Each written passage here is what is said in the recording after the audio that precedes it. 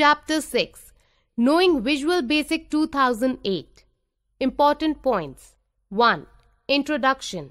2. Visual Basic 2008. Integrated Development Environment. 3. Creating VB Calculator. 4. Working with controls. 5. Commonly used controls. 6. Place controls on the form. Dear friends, today I will introduce a programming language to you named Visual Basic 2008. It was introduced by the Microsoft. It is an easy language that can be learned easily. It not only allows us to create simple GUI applications, but also helps us to develop complex applications.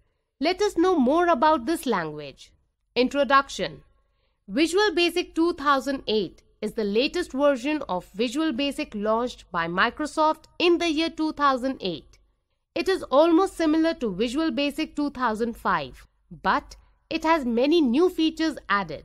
Visual Basic has gone through many phases of development since the days of BASIC that was built for DOS.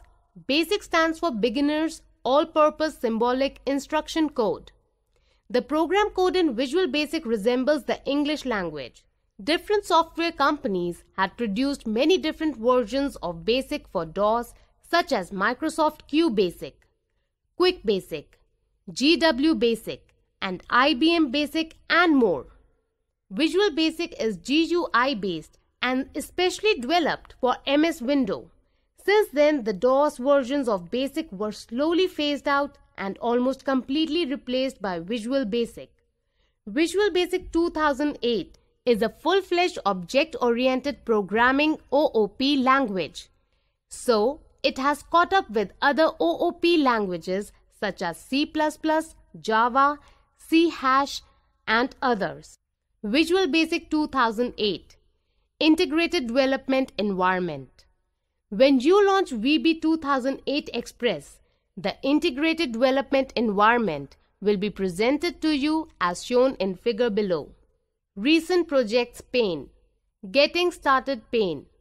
The VB Express Headlines pane. The IDE consists of a few panes, namely the Recent Projects pane. It shows the list of projects that have been created by you recently. The Getting Started pane. It provides some helpful tips to quickly develop your applications. The VB Express Headlines pane. It provides the latest online news about Visual Basic 2008 Express. It will announce new releases and updates. To start creating your first application, you need to click on File in the menu bar and select New Project. The VB 2008 New Project dialog box will appear as shown. The dialog box offers you 5 types of projects that you can create. As we are going to create a Windows application, we will select Windows Form Application. At the bottom of this dialog box, you can change the default project name Windows Application 1 to some other name you like. For example, My First VB Program. After you have renamed the project, click OK to continue. Windows Forms Application Template. Project Name. The VB 2008 IDE with the new form will appear as shown in the figure. It consists of an empty form, the Common Controls Toolbox, the Solution Explorer, and the Properties window. Common Controls Toolbox, New Form, Solution Explorer, Properties window. Creating VB Calculator. Now let's create VB Calculator. First of all, drag one common button into the form and change its default name to Calculator, as shown in the figure. Next, click on the Calculate button and enter the following code at the source code window as shown in figure. Private subtotal 1 underscore click. By VAL sender as system.object. By VALE as system. Event ARGS handles button 1. Click dim num1, num2, sum as single. num1 is equal to 100.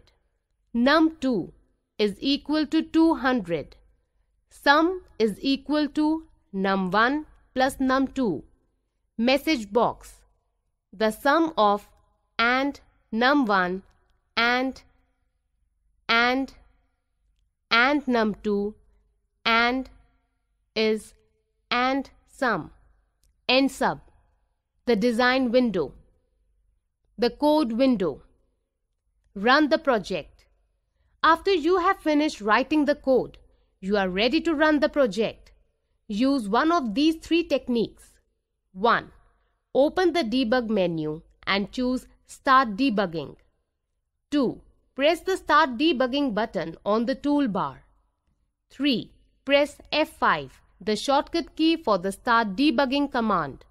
The following window appears. Click the calculator button. The following output window appears on the screen.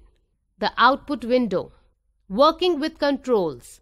The Visual Basic 2008 Common Control Toolbox consists of all the controls essential for developing a Visual Basic 2008 application.